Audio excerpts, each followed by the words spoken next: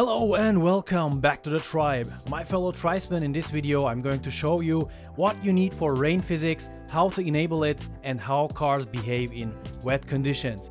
Before we jump right in, I want to say that I am very proud to be your tribal chief and want to thank you for being with me in this great tribe with now over 20,000 subscribers. So thank you all, and let's continue. As always, we are going to keep it fairly simple. First and foremost, you need rain effects to be able to have rain physics. To get rain, you need three essential add-ons: Content Manager, Sol, and paid version of Custom Shaders Patch. I repeat, paid version of Custom Shaders Patch. Free version of CSP does not include rain effects yet.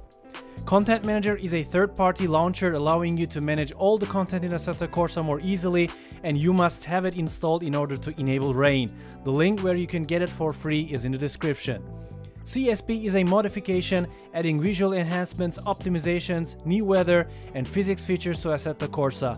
You'll need the paid preview version of Custom Shaders Patch from the link in the description.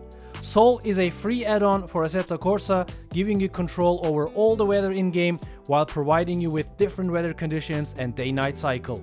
You get the latest version of Sol from racedepartment.com, the link is also in the description. I'm not going to deep dive in all the installation space of all these softwares, but I have two tutorials on the channel. One, a very comprehensive beginner's guide on how to set up your game from the ground up, which includes installation of CSP and Sol. And the second one, a guide for rain effects and how to set it up. I'll leave the links to those videos in the description. Now let us move on into the game and see how you can enable rain physics. Assuming you installed every add-on correctly, you go to Settings, then to Content Manager, and then to Drive. At the bottom of the page you'll see the checkbox Allow to use patch cars data to activate extended physics. Without this box checked, you won't see the necessary checkbox in car selection menu, which is Use Extended Physics. We check it and then go to the car selection and we will see the Use Extended Physics checkbox. Once you check this box, it will change two things. 1. CSP will alter your car physics once wetness and puddles build up on the track surface, which means your cars will slide and slip all over the place in rain. And 2. You will be able to select rain tires for a limited number of cars, which will provide you more grip in wet conditions.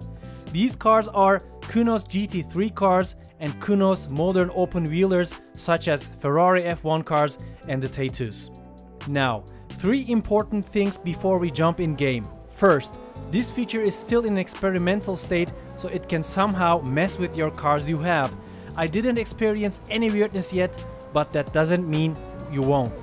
Second, the checkbox Use Extended Physics is a car-specific setting, so once you select it, it will stay checked for that car and won't affect other cars. But don't forget to uncheck it if you don't want to have rain physics anymore with that car. Third, this feature doesn't work well with AI cars, so I recommend you to experiment it in practice or hot lap modes. Now let's jump in and see how experimental rain physics are affecting grip. Grip loss in wet conditions are modeled surprisingly well for its early state. That means grip losses occur gradually as wetness and puddles accumulate on track surface just in real life. So you feel your car lose traction and grip once you drive over, brake over, or turn over wet areas on the track.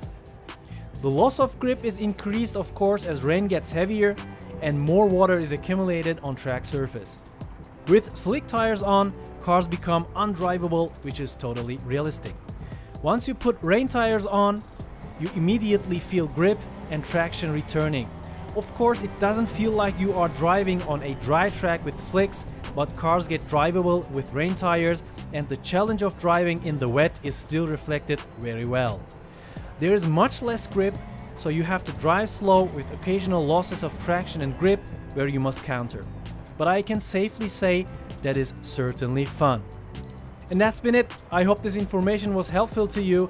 If you like my content, please leave a like, a comment, or consider joining our tribe. See you in another video. Take care.